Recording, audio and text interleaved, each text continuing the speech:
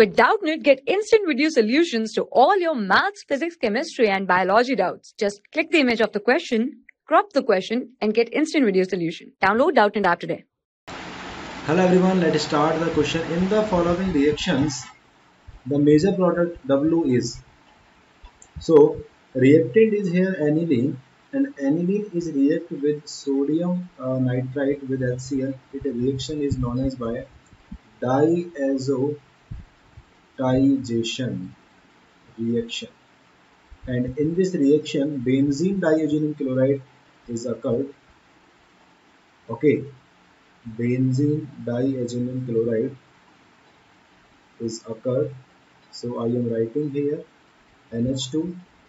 NaNO2 plus HCl, it gives HNO2 nitrous acid at 0 to 5 degrees Celsius. It gives us N2Cl, that is known as by benzene diazenyl chloride. Okay, that is compound V. And now further, this compound is react with this compound that is known as 2-naphthol and sodium hydroxide. So 2-naphthol in the sense benzene. Okay, double bond and double bond. Here two double that is not like that. That will be like this. Okay, so 2-naphthol with sodium hydroxide, and this give us coupling reaction. Coupling reaction in the sense our product will be just a second.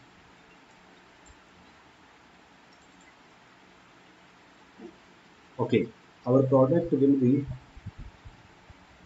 according to coupling reaction